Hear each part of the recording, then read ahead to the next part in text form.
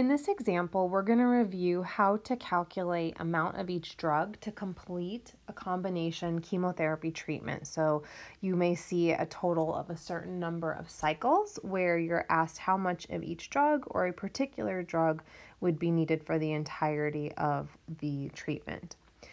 In this example, I'm only going to illustrate doxorubicin. And this comes from the 5th edition version of the textbook on page 194, question number 41. So as I mentioned, we're only going to focus on the doxorubicin as an example, but you can see we have the patient's information, the diagnosis, the age, the weight, the height of the patient, the regimen itself. Note that this cycle of these 3 medications will be repeated every 3 weeks for a total of 6 cycles. So that will be important when we are calculating the amount needed. And then you can see the components of the treatment. So the cyclophosphamide, doxorubicin, and the vincristine. So let's get started. So essentially we have the information we need. What we don't have is a body surface area. And the reason that we need that is because everything is currently in meters squared.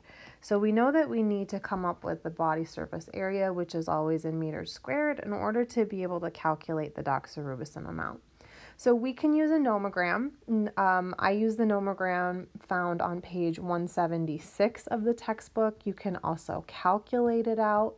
I'm going to give it to you right now. So for this gentleman, based on his weight and his height, his body surface area is about 2.13 meters squared. And again, I use the nomogram on page 176 for that.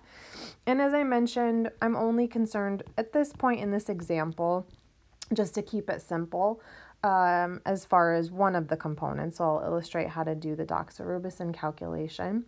So doxorubicin, we've been given 45 milligrams per meter squared.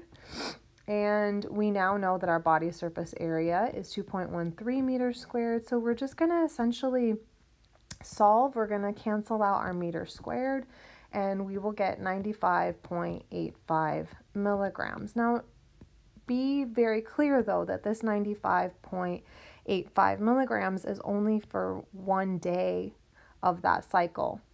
So we need to keep going. So 95.85 milligrams times 1 day.